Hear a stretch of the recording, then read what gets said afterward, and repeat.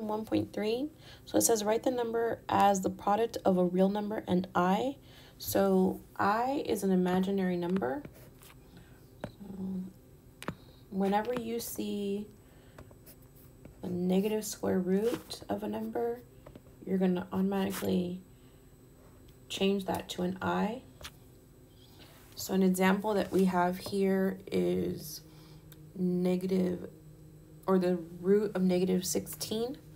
So you take the root of negative 16. You cannot take the root of a negative number, so you separate the roots. So as you can see, we have square root of 16 times the square root of negative 1.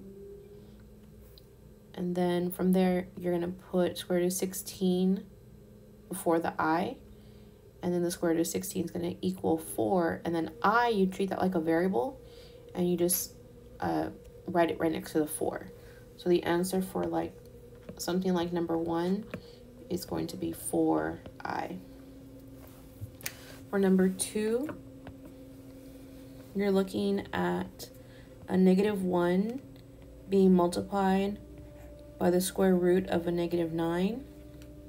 So when I rewrite this, I say negative 1 times the square root of 9 times I.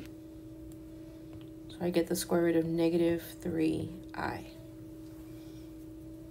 And then for number 23, this one's pretty unique because you cannot take the square root of 29. So I would write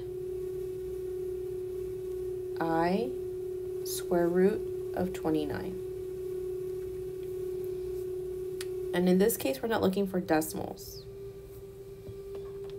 So let's go ahead and skip to number 5. And so for number 5, I have the square root of negative 125. So when I rewrite this, I'm going to have equals I times the square root of 125. So when you're trying to figure out what are the factors, what are the square root factors of square root of 125, we're going to factor it down going like this. So the largest perfect square I can take out of 125 is 25, and that's going to be 25 times 5. And we leave them underneath the root. And then I continue to work. So that means I have I times the square root of 25 times the square root of 5. And then I'm going to simplify that. The square root of 25 is 5, so I have 5i square root of 5. And that's our solution. How to write the number in standard form of a plus bi. So this is actually a complex number, and you can also have a minus bi. So a is a real number, like decimals, fractions, whole numbers, negative numbers. And then the bi is the imaginary number, which is like if you take the root of a negative number. So for number 6, this is a fraction. So what I want to notate is that that denominator is shared by each part of the numerator. So then I have 2 divided by 2. And then from here, I'm also going to share the denominator with the square root of negative 28 divided by 2. So when I rewrite this, I have 2 divided by 2 minus the square root of negative 28 divided by 2. So 2 divided by 2 is 1. And you're solving these individually, like each term is its own little problem. So because I have that negative underneath the square root, I'm going to take out an I. And I'm left with the square root of 28, all of that over 2.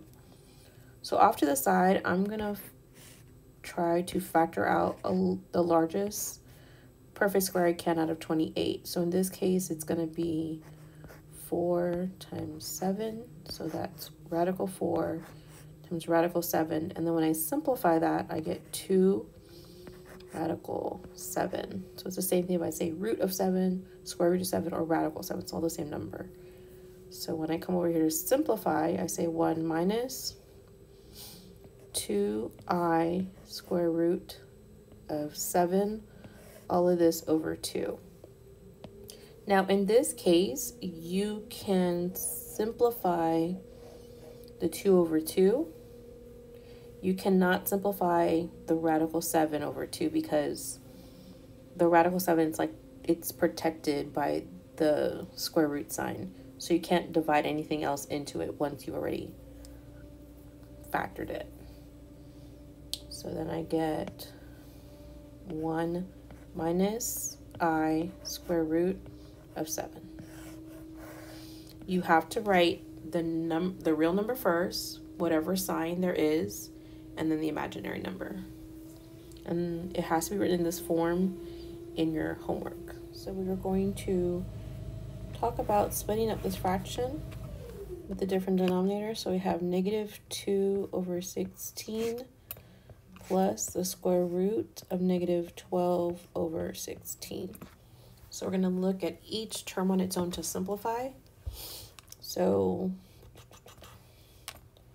I have negative 1 over 8 plus I square root of 12 over 16. Now I do want to try something new. You can use a calculator to find the square root of 12 over 16 and simplify. So when we do that, you know, you have to know the steps with the calculator. But in the meantime, let's go ahead and do this a long way.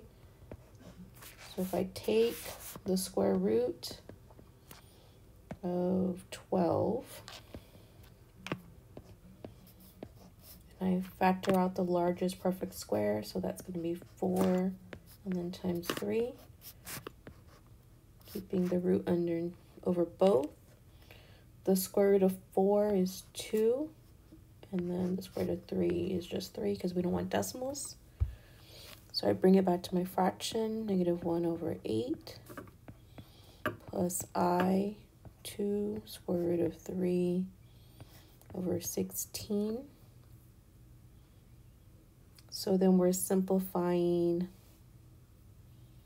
the 2 over 16 because the radical 3 has to stay the same. So negative 1 over 8 plus I square root of 3 over 8.